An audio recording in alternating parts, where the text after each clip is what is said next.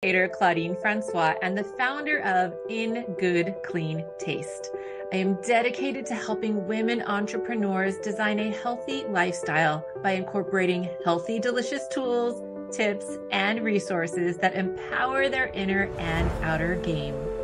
Every episode, my featured guest and I share our healthy, delicious lifestyle journey on my globally recognized show, Healthy, Delicious Lifestyle with Claudine.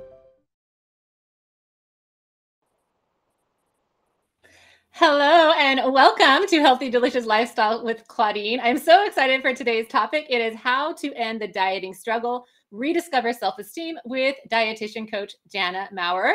And if you're enjoying the content, please like and subscribe. I am content creator and functional medicine practitioner Claudine Francois. And if your health is suffering and you have run all the tests only to be told everything's normal, I would like to be of service. Women are getting incredible insights out of the complimentary sessions that I am offering for a limited time to decode those lab results and show you what you can do to take action. So get the link in the scroll or grab it in the comments. Now, let's get to today's show. I'm so excited to bring up today's guest. She is a wonderful person. She is so amazing and has done some awesome things. So I'll bring her up from the green room as soon as I tell you all about her.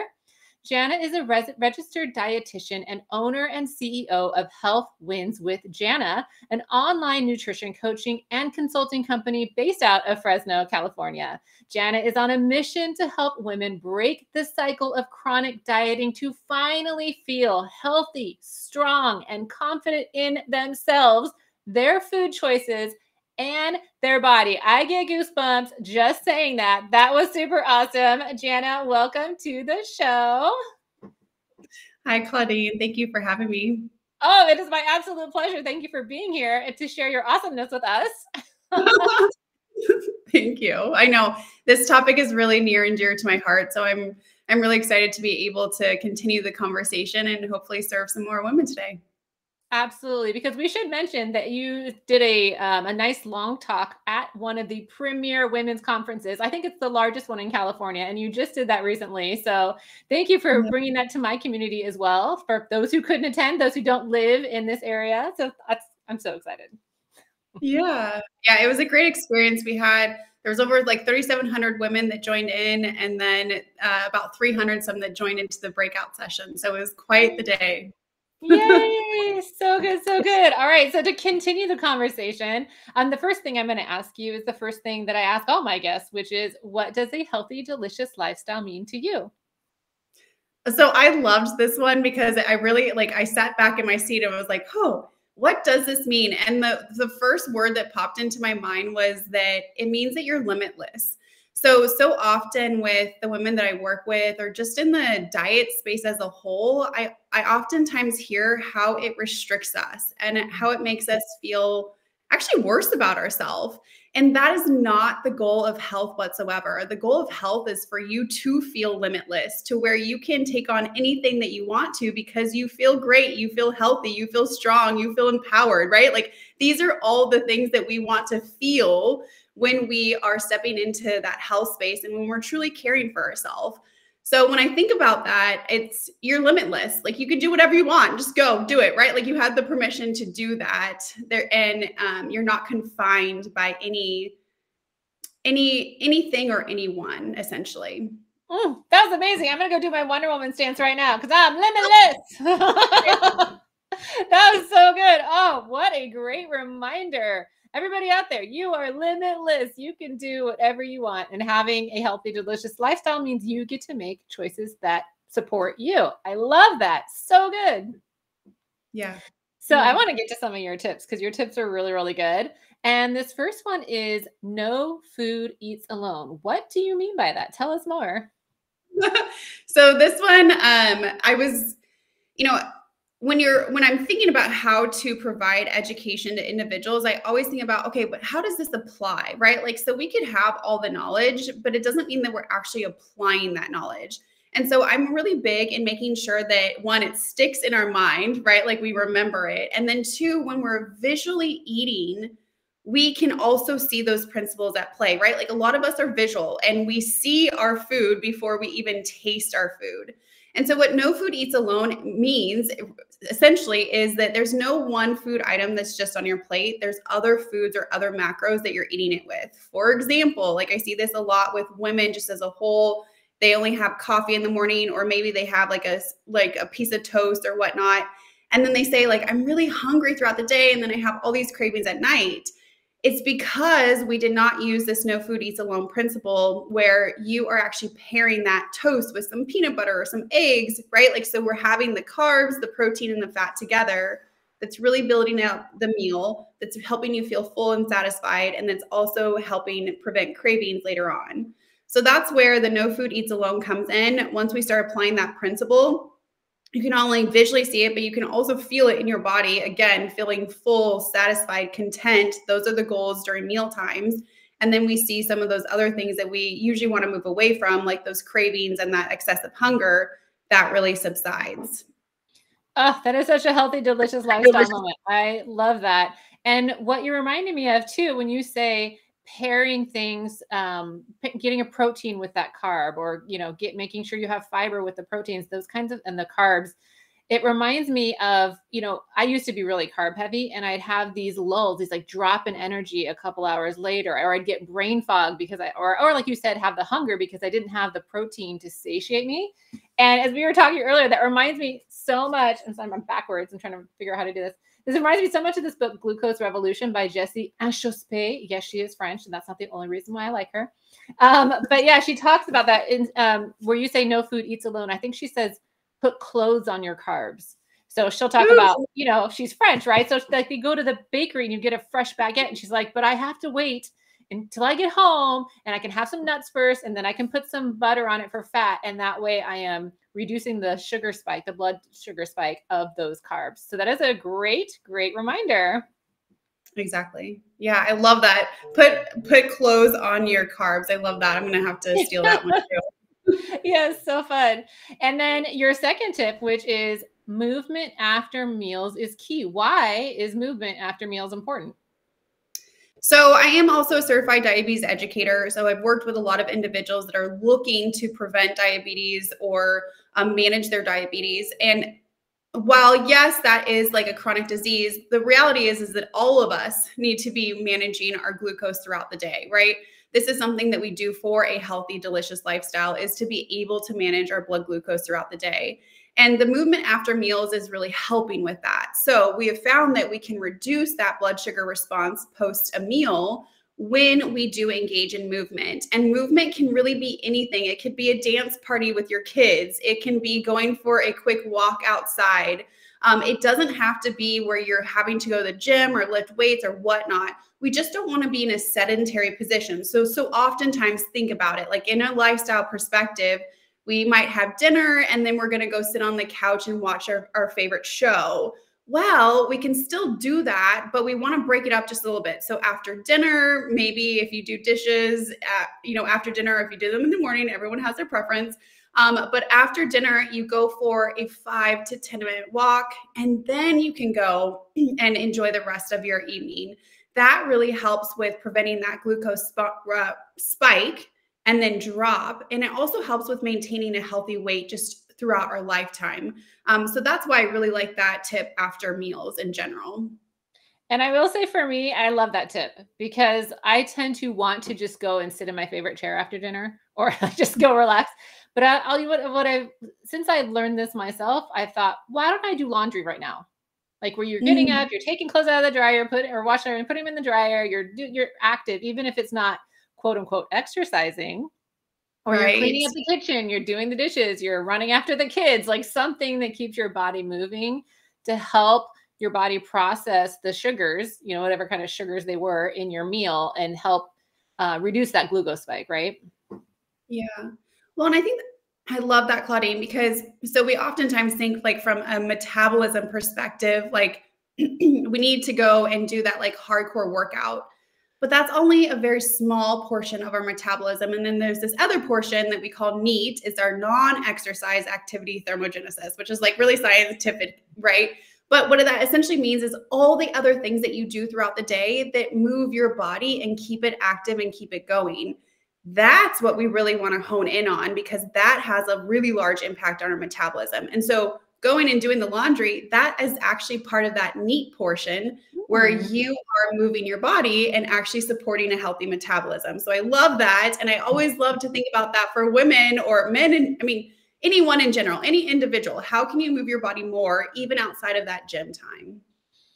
Oh, so good. And I want to bring up another book that you had brought to my attention. I had it. I had to go find it. I was like, where is it? Atomic Habits by James Clear. Super good book. And I'm sorry, it's a little bit shiny, so it's hard to see.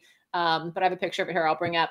And I actually, with my clients, I created a whole training on atomic habits, because you and I know in the health and wellness industry that habit forming is a huge portion of someone's success. So tell me how you use this book with your clients, and what like nuggets that you think would be helpful for people who are looking to create new healthy habits. Yeah. So I am a dietitian. So I do have, there's a little, special pocket in my heart for nutrition. And I know that it's not the only part of the equation when it comes to living a healthy lifestyle. So this is where I say nutrition is part of the equation, but it's not the entirety of the equation. And I really want to look at what your behaviors are, or what your lifestyle looks like throughout the 24 hours that we have each day, that are either contributing to health or maybe not contributing to your health. And so I really take a behavioral based approach with my coaching clients and saying, okay, what are these behaviors that we can really dive into? And I think that's what James Clear does in his Atomic Habits, right? Our habits are our behaviors, and they contribute to ultimately how we feel throughout the day. So we really do a deep dive into, okay, what are those habits? What are those behaviors that are working or not working? And how can we start to shift them? And he just makes it so easy, right? Like, we don't want it to be more complicated and complex, right? Like, in fact, like the more complicated and complex we make it, usually the more we disengage from it. So we want it to be simple. We want it to be realistic. It might not be easy because it's something new, but as long as we can keep it simple and realistic and repeat it, we usually can start getting that progression, and then we can get the results. Yes, so good. And one of the examples, I think this is one of the ones that he gave, was if you decide that you want to work out in the morning, remove all barriers to working out. Like, put your clothes out. Like, decide already what you're going to wear. Put them by the side of your bed so that you just get up, you put on your clothes, and you go. You don't have to think about it. And the other thing that I really love, that I remind my clients about, is when you create a new habit and then you miss a day, like let's say you skip a day. Skipping a day is fine, but once you skip 2 days or more, you've actually created a new habit. So doing as much as you possibly can to maintain the habit, because that is reinforcing the neural network in your brain. Kind of like when you drive out of your house, you probably either turn left or right, right? That's a habit. You often don't think about it. You want the new habit that you're trying to create to be that instinctual, right? That you just automatically do it. Like, I automatically get up on Tuesdays and go on my treadmill. That's just something I've done for years now. And I don't really even think about it. I don't consider, well, maybe I don't want to today. I'm just like, what would I do on a Tuesday morning if I didn't do that? Right. Well, yeah, and that highlights the consistency aspect, right? Like, anything that we do consistently, we're usually going to get some type of result, right? Whether it's a result that we want or not, we're still going to get a result because we show up to it consistently. And I love this when it comes to like coffee, right? Like, a lot of people really enjoy coffee in the morning, and they're not going to forget to get their coffee. So how could we pair a habit with that? That's something that you're not going to forget. So that's usually where I'll say, like, okay, how can we get some water in before you have your coffee, right? Like, so that we start pairing those habits together, or what he calls habit stacking, in a way that you still have your established behavior that you enjoy and love, and you're not going to forget. And now we're adding in this other behavior that's also going to enhance your health. Yes, I love that. That one's so good. And I'll often say, like, this is a great time to write in your gratitude journal. Right. While it's brewing. Yes. I love Exactly. that. You got time. You got a few minutes. Yeah. So good. All right. Well, the next tip. So this is a tip that I created based on some of the things that I knew we were going to talk about, which is loving food in a healthy way will set you free. And I say this because I feel like a lot of us have made food the enemy. It's like, oh, I can't have this, or oh, I can't have that, or, you know, if I have this, I'll gain 10 pounds, or, you know, like I feel like there's a lot of negativity that we associate with food. And how do you work with that with your clients? Because I think one of your sweet spots is working with people who've had a disordered relationship with food. Yeah. So from this perspective, I really like to think of it as the emotions of weight loss. So what emotions do we have established as it relates to caring for ourselves? And if the goal is weight loss, sometimes the goal is not weight loss. Sometimes it really is to have a healthier relationship with food. And so what I have found is that oftentimes the emotion that is running the show, if you will, is fear.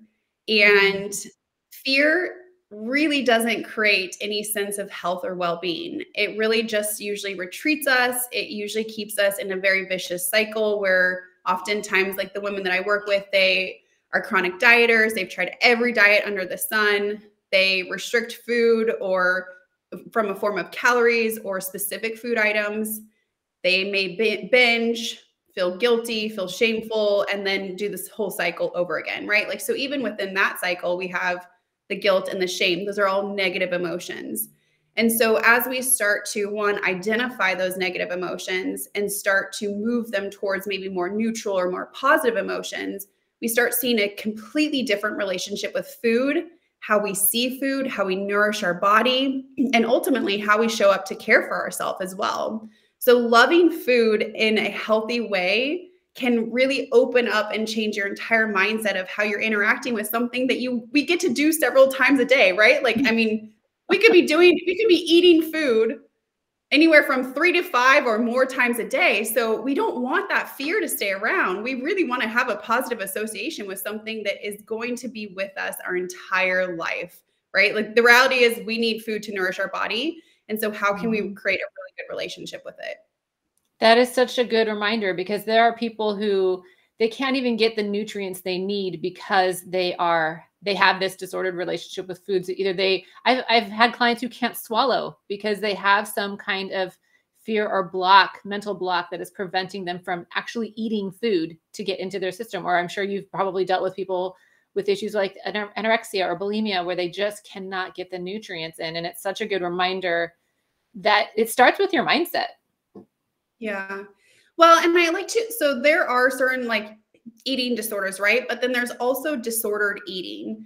And I would say that a majority of women, the way that we have been taught, particularly if we have been exposed to diet culture, is more of that disordered eating aspect, right? Like restriction of calories. I can only have 800 to 1,000 calories a day if I want to lose weight. Or if I overeat, then I need to over exercise. Or again, like, oh, I can't have a slice of bread because that's going to make me fat, right? Like those are all things that come up with that disordered eating aspect that is not necessarily anorexia or bulimia, right? Like a diagnosis, but more of what we have ingrained in our culture to be acceptable for women to nourish their bodies that is really getting us into that unhealthy relationship with food. That is such a good reminder. And I will say that a lot of the women that I work with, oh, you have a kitty. Hi, cat. Your cat wants to be voice today. Yes. Your cat wants to be in the show. Yeah.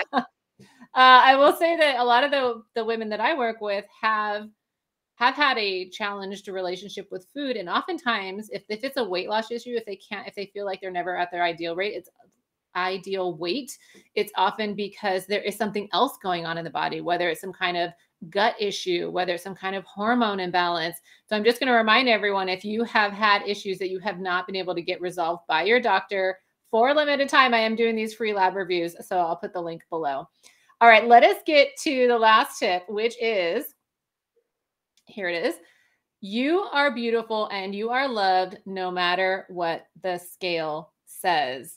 And I feel like this is really important to say because, as we just talked about, so many of us have been brought up in the diet culture or even just the Western ideals that says we have to look a certain way. Yeah. Oh my gosh. So this one gives me goosebumps. I love this one, Claudine, because I think it really gets to the core that many women struggle with. And maybe we don't talk about it as much as I think would be healthy for us to. So I got to thinking, and I was actually talking to my mom about this. I got to thinking, when did women learn that the first thing they needed to do in the morning was to get on the scale? So I find this very, I'm just curious about this. How did we, one, learn that for ourselves, and how is it passed down generationally, right? Like, so the talk that I shared at the women's conference was breaking the generational ties, because oftentimes, our grandmother taught our mom and our mom taught us, right? Like, so it's passed down. But one thing that I find really curious is that we all kind of learn, or the majority of women that I know still weigh themselves in the morning to kind of determine how they're going to feel for the day.